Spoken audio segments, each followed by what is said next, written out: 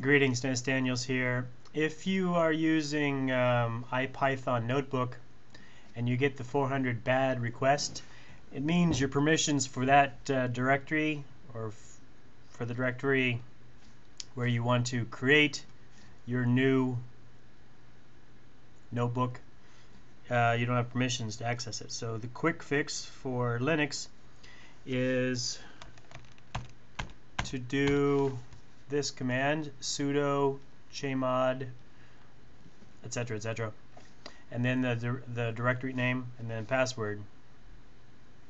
Copy that.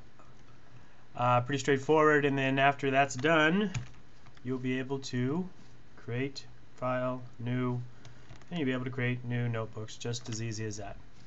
Check out ipython notebook, very cool.